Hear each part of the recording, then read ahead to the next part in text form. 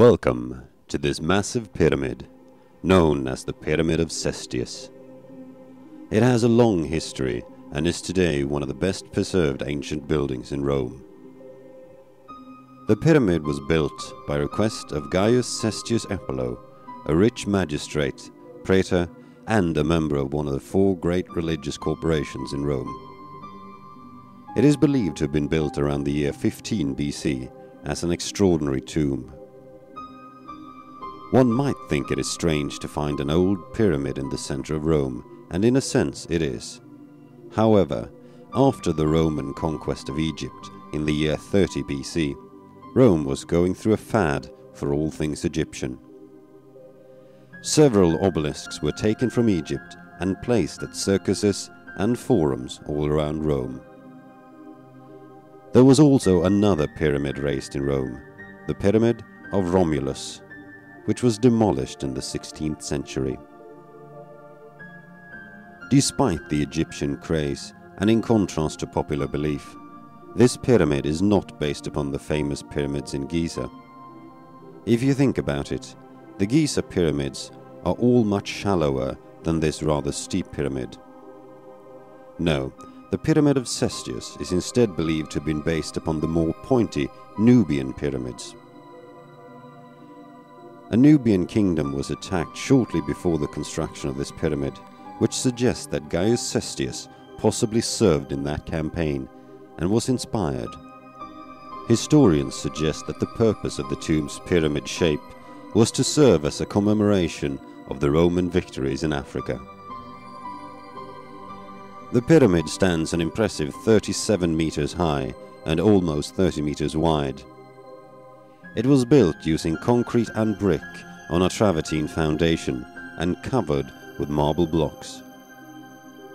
Today, the pyramid is located in the city, but during the time of its construction, it stood in open countryside. During this period, large tombs were not allowed within the city walls. However, Rome grew at a rapid, and by the 3rd century, the pyramid had been surrounded by buildings and thus became part of the city. The pyramid was even incorporated into the city wall during the construction of the Aurelian Wall towards the end of the 3rd century. This inclusion of the pyramid into the wall is the main reason why it is so well preserved. This made it hard to demolish without also destroying the Aurelian Wall.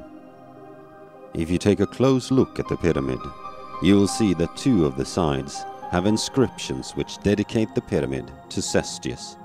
It reads, Gaius Cestius Epulo, son of Lucius, praetor, tribune to the plebs, Septemvir Epulonum, with the latter referring to his religious group. Below you can see a smaller inscription stating, the work was completed in accordance with the will in 330 days by the decision of the heir Pontius Mela, son of Publicus of the Claudia and Pontus freedman. There is also an inscription on the east side added in the 17th century.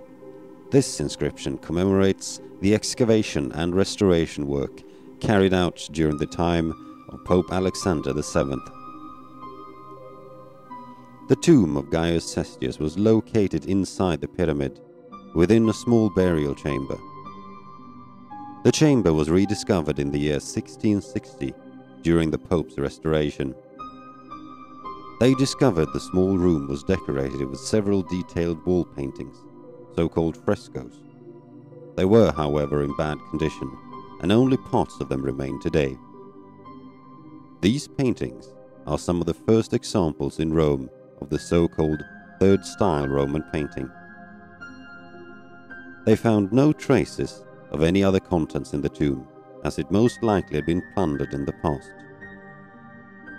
During the excavations, they also found traces of several columns and statues outside the pyramid, remains of which can today be found at Musei Capitolino. Inscriptions on the base of the statues imply that the burial chamber, despite its small size, served as a family tomb for several members of Cestius' family. The pyramid has been much admired by architects throughout history, and it became the primary model for pyramids built in the West during the 18th and 19th century.